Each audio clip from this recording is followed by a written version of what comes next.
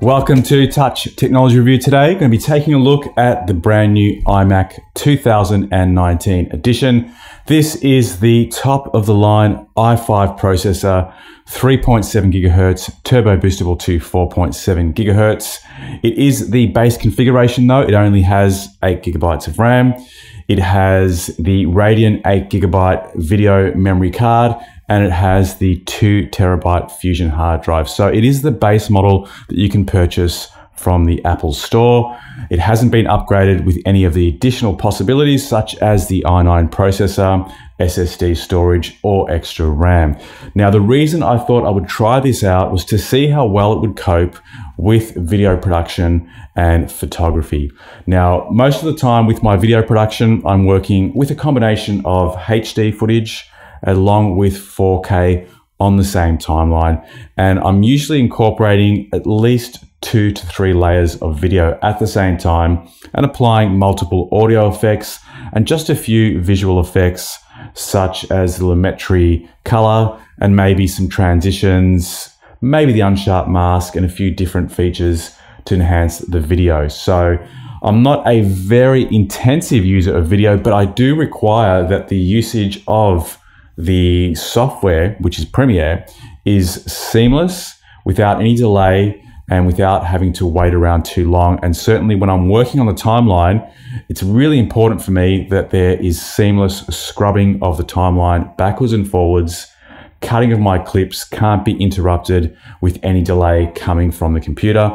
And I have put this to the test over the past few days, and thankfully I can confirm that even as the base configuration without those additional upgrades, it is well and truly up to the task of video editing, even with 4K. When I was initially doing my research, there was so many reviews about the top configuration of this model. So people had upgraded it to the i9 processor, 16 gigabytes of RAM and beyond, and the SSD storage. And they were kind of implying that if you're going to do video and take it seriously, that you should upgrade to that extent. But thankfully, I have found that the base configuration certainly does the trick. There is no need for a further upgrade for me. I might consider upgrading some additional RAM just to give it a bit more capacity to multitask down the track.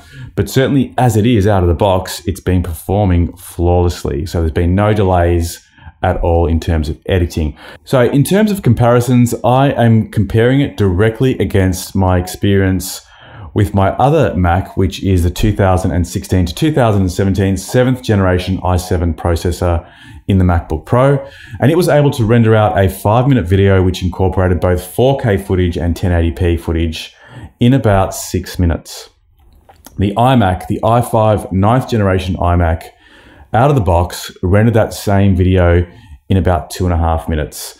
So it's half of real time in terms of the rendering out, which for me is more than sufficient. My YouTube videos usually go for 5 to 10 minutes. Some of them go for 20 minutes. So essentially when it comes to rendering my final project, I'll be waiting no more than 5 to 10 minutes, which is really not a long time at all.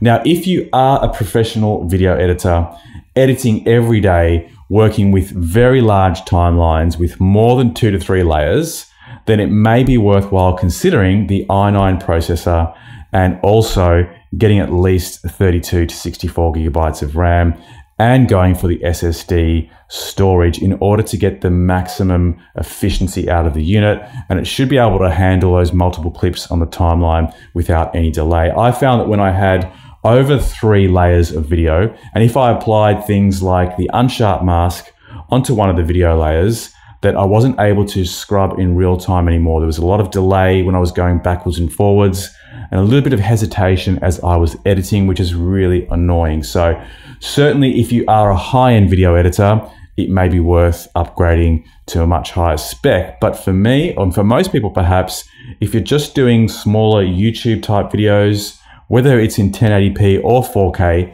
I think the base configuration is probably going to cut it.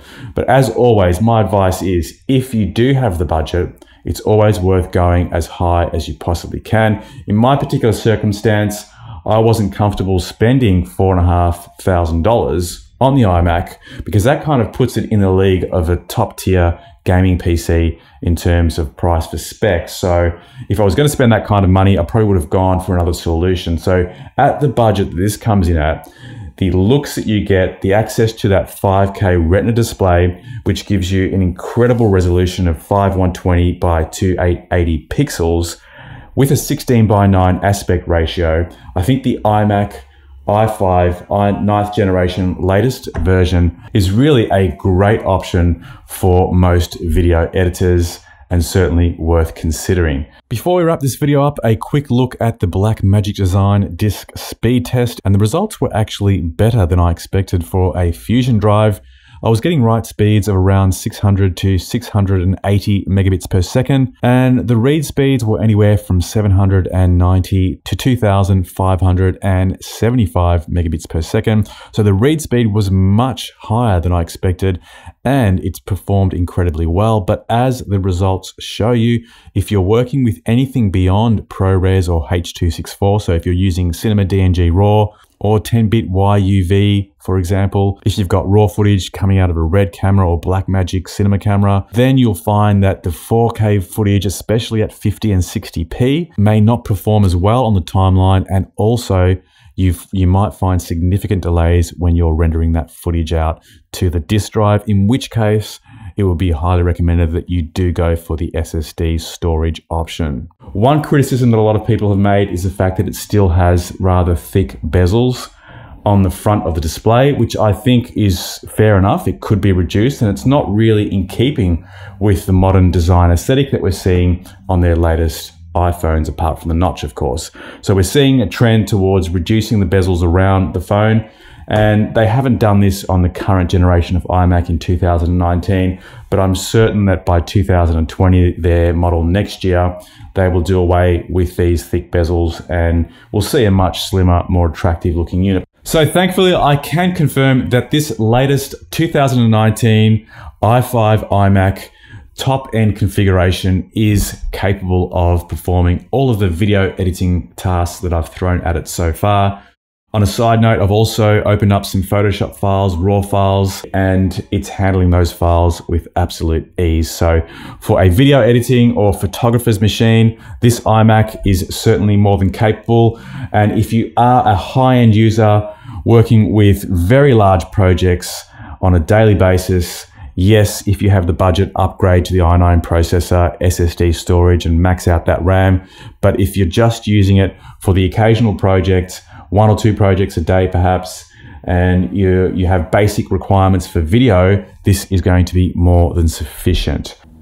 So hopefully I've answered all of your questions in today's video. If I haven't, feel free to put them in the comments box below, and I'll see if I can get back to you as soon as possible. If you enjoyed this video, feel free to hit me up with a like, and also consider subscribing to the channel so you'll be notified of up and coming videos. Thanks for watching. See you on the next one. Bye for now.